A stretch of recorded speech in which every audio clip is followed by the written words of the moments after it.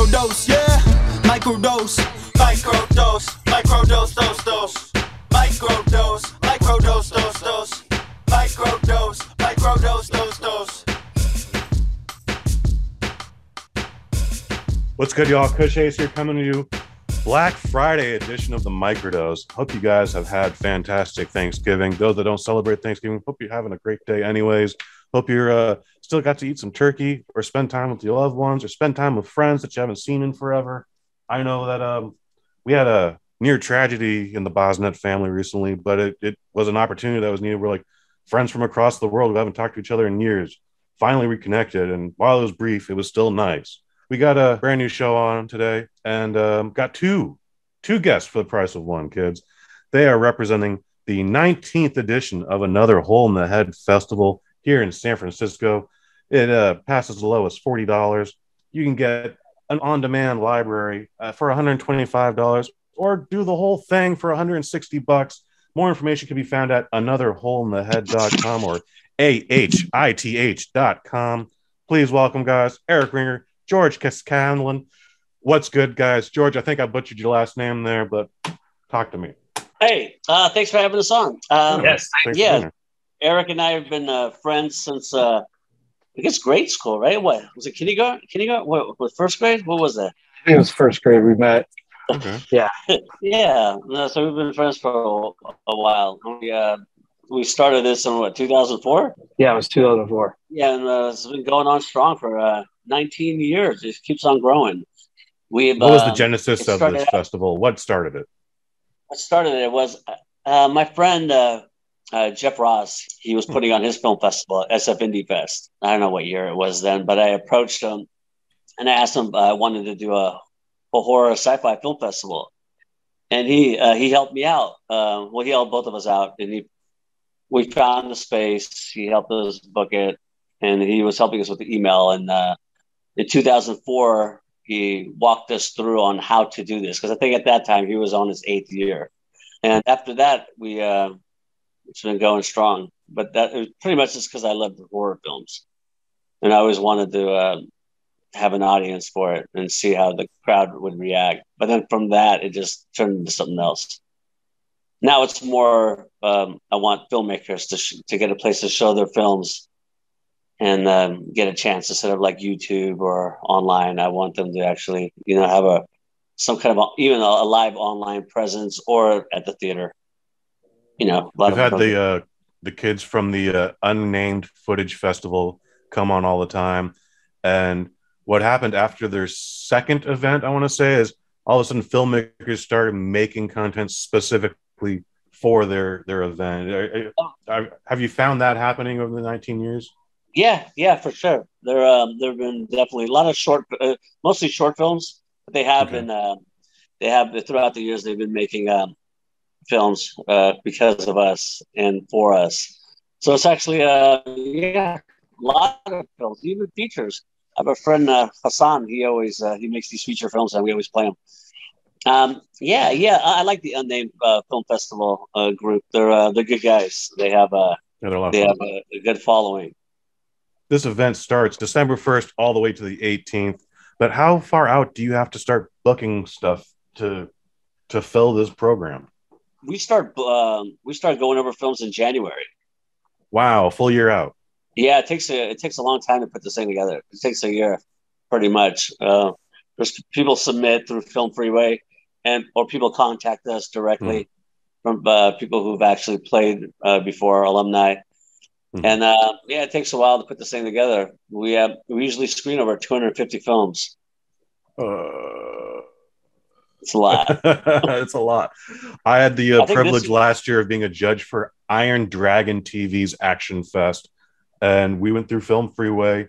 And, there's, kung fu movies there and small indie docs. And, but then there's like someone just put up an original composition. Someone put up just an outline draft. And I was like, I don't know what like money was spent on this. Like, why did you submit this? This is not what is in the context of anything. You're like, have you found anything weird like that? I mean, you have to have. Well, we used to all the time, and that's why we changed the festival up a little bit. We opened it up to more now. Before it used to be just strictly horror and sci-fi. And then more people started submitting like random documentaries or dramas.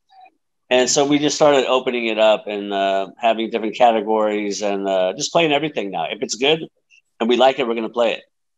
Yeah. I mean, it doesn't matter if it's good or not. It's been good in our opinion. All films are good. It takes. I have respect for filmmakers now because it takes a lot to make a movie. There's a lot of time, a lot of effort, and all films are good, in my opinion. I can't agree with that statement, but all films are hard to make. So I appreciate that at least. So some of them still turn out to be a flop. They had at the 5th edition of UFF this year, they had one movie that took 11 years to create, and I was like, this is just a bag of sand, man. Like I'm not digging this. But then another guy from Mexico took 3 weeks and a 360-degree camera. And the thing was fucking incredible. I was like, this is the most, like, the story is strong. Like, I don't know why we have this paranormal thing here, but like the visuals are intense. Like, I can't think that all movies are good, but they are all definitely not easy to make. Don't know. Have you made a movie before? I was a part of a Len Kabaczynski film last October. And then other than that, 48-hour film project is one time I did that. That was a good time. So yeah, I've been on sets. I do a live event production, so my toes get wet. But yeah, I know it's difficult. Yeah, it's difficult. How deep is the team at Another Hole in the Head? There's 6. So there's Eric and I. There's Romany, Benji, and Jeff Ross. So there's 5 of us. This is not comedian Jeff Ross. This is another Jeff Ross. That's another Jeff Ross. He runs SF. He runs SF Indie Fest. So he's part of the team as well. So yeah, it takes, and then we have a lot of volunteers too to help us out during the festival, and they're part of the team as well. It takes a lot especially to put 250 films together. It's I think what is the screening process like for that? Got to watch the whole thing. I guess there's 5 of us, 4 of us watching the films. Oh no, we actually have 2 other screeners that watch the films, and we watch them, and then we label them, and then we actually put notes in it, and then we say if we like it or not, and then we come back to the ones that we like, and then we go over those again. So it takes about 3 to 4 times to rewatch these films that are good, that we like, and then make a choice at the end. Do you guys get together for these viewings, or is it all just like everyone's on their own? Please give me your list by Friday. Everybody's on their own. We go through Film Freeway, so everything's we can just log in and see everything there.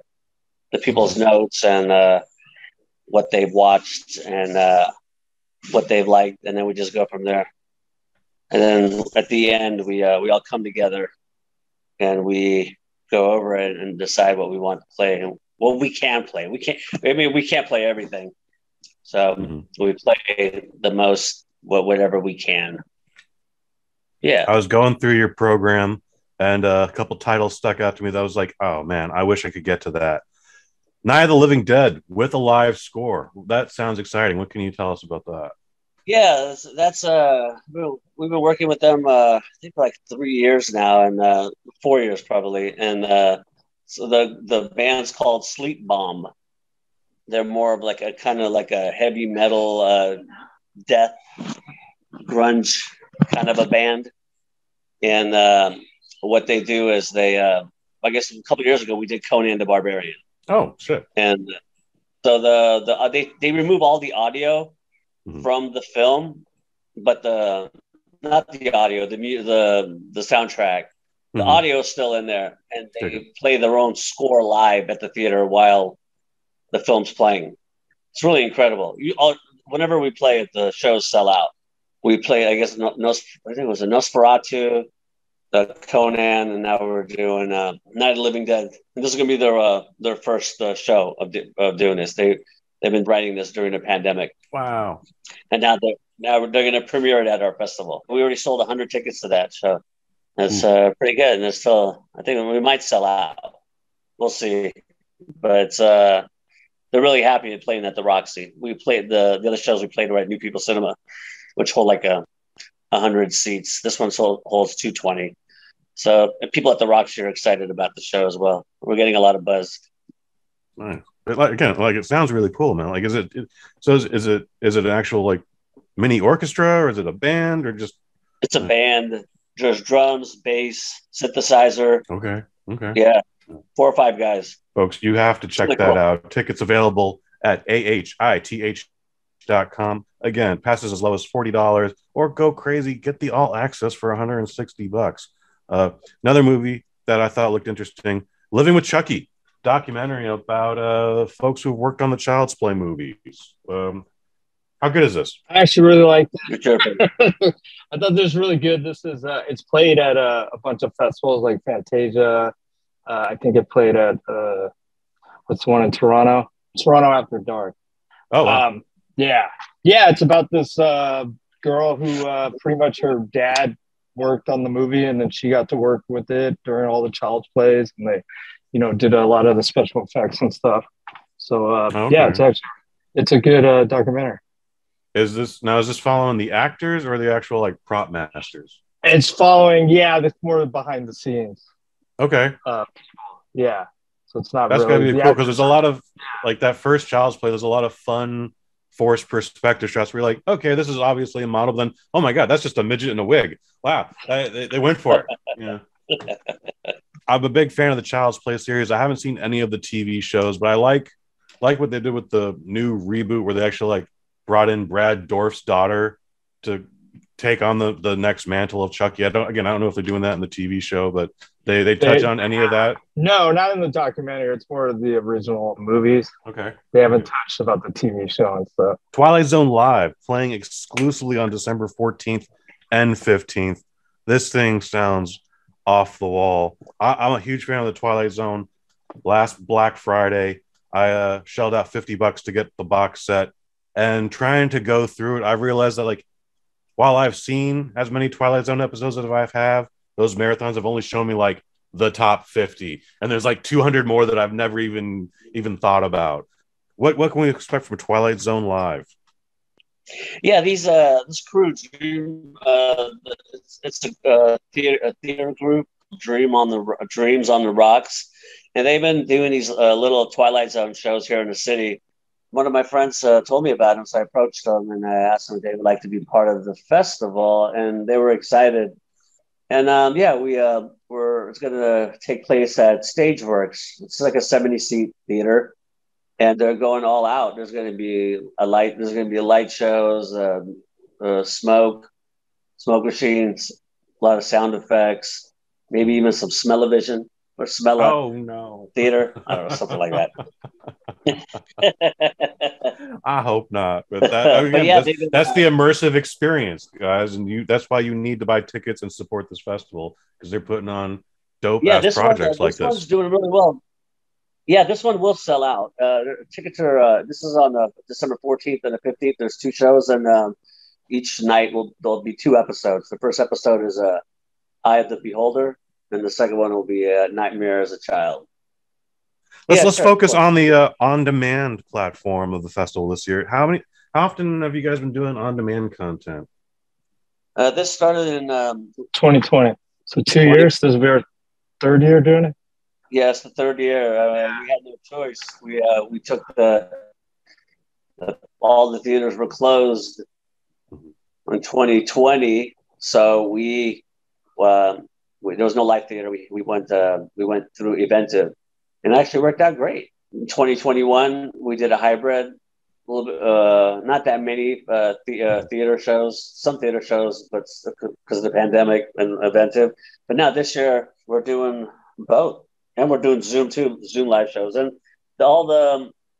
it's actually really great that, because a lot of filmmakers can't attend the festival, and a lot of attendees can't, fly out to San Francisco to experience the festival. So we do really well on the on-demand part of it. And we also started including live Zoom shows. So we'll do short film blocks, feature films, and the shows are live. So after each short film we play, people the filmmaker will zoom in and we'll do a Q&A with the audience, and we get the audience members get to vote, take a vote on the film if they liked it or not, or a scale of 1 to 5. And the filmmakers really appreciate that. They get to share their film live with the live audience, and yeah, it's actually really cool. I'm liking it that we're doing this. We're expanding on the festival, giving everybody a little chance to get the feel of another hole in the head and what we have to offer. One title that stuck out to me was from Tyrannosaurus Rex.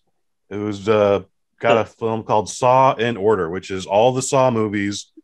I'm can't be all 10 hours of it, but it's like the Saw movies are out of order for anyone that doesn't know it. They retcon a lot of stuff in it, and from what I'm gathering, this man is putting all the timeline sequences in order. Correct? Yes, correct. All right. Yeah, that's a good one. He I think a couple of years ago he did Terminator, the Terminator fan edit, and okay. yeah, so he's doing this one's really good. We're going to play that one live on Zoom with the Q&A with the director afterwards. Oh, far out. Yeah. What else can folks look forward to on the on-demand platform? There's some films that are playing throughout the whole on demand from the 1st to the 18th, and there's a couple that are only doing limited engagement, like The Creeping, Cryptid. It's 5 days only. All the shorts are playing, and the shorts are organized by short blocks. So, and the cool thing about the short blocks is whenever you view the film, you get to vote on the film after it's over, and then you move on to the next. And whenever you rent a film, you have 24 hours to view it. It's a good way to do it because you're participating with the fest. So any film that's playing on demand is also part of the live festival because they get a chance to win to get votes for a chance to win an award at the end of the festival. Is there a short film that either of you guys favorite, or can you even say that? No, we love all of them. Fair enough. Over the last 19 years, what has been the best movie to exhibit at the Another Hole in the Head? Best? Knee-jerk reaction. It's kind of hard to say because there's been so many good ones. I mean, we've had, celebrities come into the festival. It's been kind of cool. Like we had Heather Langenkamp from Nightmare on Elm Street. She did a documentary a couple of years ago, so she came out. We've had Michael Beaton from The Terminator. He did a film called The Victim. He came out with his wife. That film did really well. We had Barbara Crampton. We had Margaret Crampton come, and then we had a Bay Area guy who made a film, the Black Devil Doll, that actually did really. We played it 4 times, and he has a T-shirt company out here in the Bay Area. He sells T-shirts, and then I'm trying to think what else we played that's been. Oh yeah, one of the memorable films for me was Machine Girl. Oh yes. Did you ever Japanese see film? What's Machine Girl? No, I'm not familiar. It was a Japanese genre of splatterhouse films. Okay. I think it was one of the first ones when that whole genre started. That came out and it went crazy, and we were selling out the big rocks. We had like 5 sold out shows of like 250 screenings. People were lined up for that. I think that was what year was that? 2008. You should check that. Yeah, I mean, I don't know how it holds up anymore, but it was great. Yeah, that really stands out for me. Another movie that stands out for me was when we did the new Mad Max, the last one that came out. We did it. We played it silent and black and white with the live electronic score. Oh, that had to be intense. That was really intense. We had 2 shows that sold out on that one, and that one got a lot of hype. A lot of other places wanted to play that film and have that experience. It was great. It was amazing. Yeah, my friend Marky Ray, he set up his whole electronic DJ and all his keyboards and everything, and they played. It was great. It was really intense. People love that. I might be coming a little out of pocket here, but I'm really stoked about these movies you guys do with the live score. So I'm just throwing this out there. I don't know how it would get arranged. I don't know if anyone listening to this goes like, I can do that. Highlander. Someone should do Highlander. Lots of crickets here. Lots of crickets. That's okay though. That's okay. Well, you never know. Well, I don't know. We did Fantasia as well. Just someone performing Queen all night long, like that. I'm telling you guys, it'd work. It would work. Yeah, I'll look into that. Make it happen now, George. Anyway. Guys, over 19 years, you guys have probably seen, if not everything, just about everything. But what's missing from the 19th annual Hole in the Head Festival? Like, what's that one who's like, man, I really wish someone had done this, or I wish someone had tried that. This gimmick again? Why if you tried it that way? Like, anything coming to mind? Like something you saw like 5 years ago? Like, they should do more of that. Well, I remember, I don't, what year was it, Eric? We played Serbian film? I forget the year. Like 2005, 2006? Maybe. Or might have been. No controversial films. You know, I miss that. There haven't been too many. And I remember we played a Serbian film. There's a couple of people that walked out of the theater. Some people walked out of the theater because it was so intense. And I haven't been really seeing too many things about I guess the only controversial film that recently came out where people were walking out of the theater was Terrifier 2. You know, I saw that. But yeah, well, that's what I think for me, that's what's missing from the festival, something controversial. How was the Terrifier 2? I saw it twice. It was amazing. Twice. I saw it twice. It was one of the goriest films I've probably ever seen.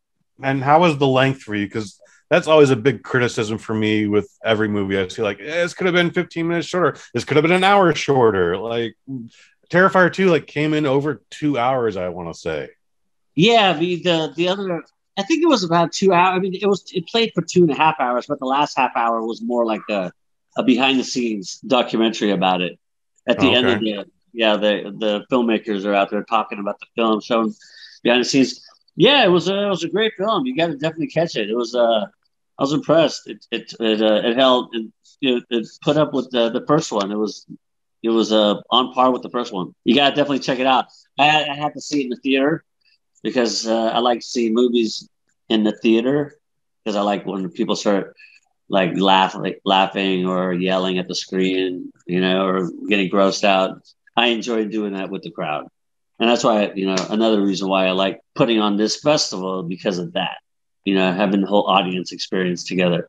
And the same thing with the live shows on Zoom. People are chatting during the film, live chat, while we're and everybody. Yeah. So that's it's a really cool experience. Really is. Eric, same question, man. Anything that's been missing from this festival that you wish they were doing more of or tried? I don't know if things are missing. I'm glad to see like good ghost stories coming back because I know for a while like there weren't really too many like true ghost story horror films, which I kind of like. So that's kind of making a comeback. We're seeing less of the found footage, which is kind of nice. We had like tons of that for a while. It was all found footage horror. So that's starting to go away, which is kind of nice. But no, I think we have, especially this year, a little bit of everything, a little diversity and stuff, you know. So I don't think anything's like truly missing. Okay. All right. Any movies that are not a part of the festival that you're looking forward to? Like this has been 2022 has been like a really good year for horror, like phenomenal year, even, you know, better than most.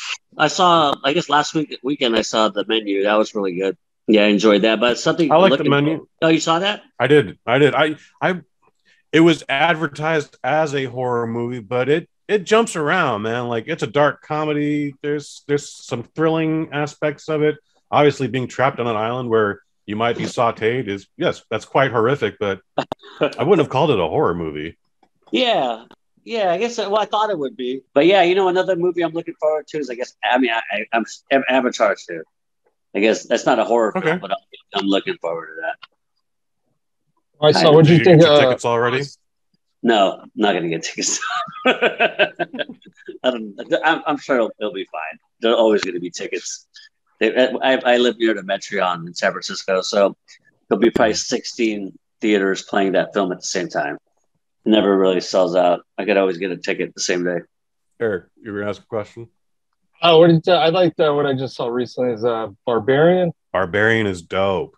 Yeah. That was pretty Barbarian is a movie that actually got like a visceral reaction for me. So when What's His Nuts throws the girl off the water tower, like I couldn't help but go, "You fucking cunt!" And the whole theater laughed, and it was a great moment for everybody. That's great. But like that movie kept you guessing. It kept the suspense going. Lots of horrific stuff happening. I would absolutely call it a horror film. But it also, like, it was different, and it was nice to see. And again, it's one of those things like 2022 is a great year for these little indie horror films. Like, shit, even Smile was interesting. Oh yeah, that movie should have been dog shit. No, I saw that just now. That was actually really good. I thought it was going to be shitty, and I was right. I waited so long, and I saw it this weekend. I'm like, you know what? Fuck it, I'm going to go see it. And my two friends, we went to go check it out, and we all thought the same thing was going to suck, and we were like, wow, this is really good. Yeah, it's just The Ring, but it's done really well, and it kept your attention the entire time. It's just the right amount of time. Like, well done with Smile. Yeah, and then I also saw Nope. That was actually really good too. I enjoyed that. Sci-fi horror. Have you seen that? Nope fell on that one weekend a year where I can't get to a movie theater, and then I just don't go back. It's dumb on my part, but that it happens every year, and it's always that last weekend in July for me. So like, I still haven't seen Once Upon a Time in Hollywood and whatever else came out in years prior on that, but that's all right, guys. It is Black Friday as this drops. That means yesterday was Thanksgiving. So I know we're done with Thanksgiving and we're moving on to Christmas and the New Year's, but just for shits and giggles, what are you guys thankful for? I'm thankful for family, friends, and horror movies. There you go. Yeah, that's all you need. Eric. Yeah. I would put family, friends, and I'd have to say really good horror movies and just good movies in general. And reconnecting with old acquaintances. There you go, man. I appreciate that. I myself, and I'm thankful for family also. Thankful for friends that I haven't seen in years, friends that are tolerating me to this day, friends that I have yet to meet. I'm thankful for the Bosnet family. I'm thankful for Mike Fish and the Waffle Box, Len Kabazinski and Jameel Hemphill. Thankful for everyone that we have worked with and everyone that I work with on all the live productions I do. I'm also thankful for the 19th annual Hole in the Head Festival. Goes through December 1st all the way to the 18th. Again, tickets as cheap as $40. Get the all access pass for $160. More information at anotherholeinthehead.com, AHITH.com. And then, hey, maybe you're still a fan of Twitter. Who knows? Maybe Twitter's not a thing after today. I don't know. But at AHITH Film Fest. You still like the Facebook? Okay, Boomer. You can find that at AHITH. And then on Instagram, Another Hole in the Head. Guys, is there anything I've been missing? Is there anything you need to talk about just before we go? No, you hit every note. Thank you. We really do appreciate you putting this together. Thank you. Yes, thank you. Guys, for Eric Ringer, for George Kaskanlian, I've been Kush Hayes. You've been you. Microdose, microdose, microdose, microdose, microdose, microdose, microdose, yeah, microdose.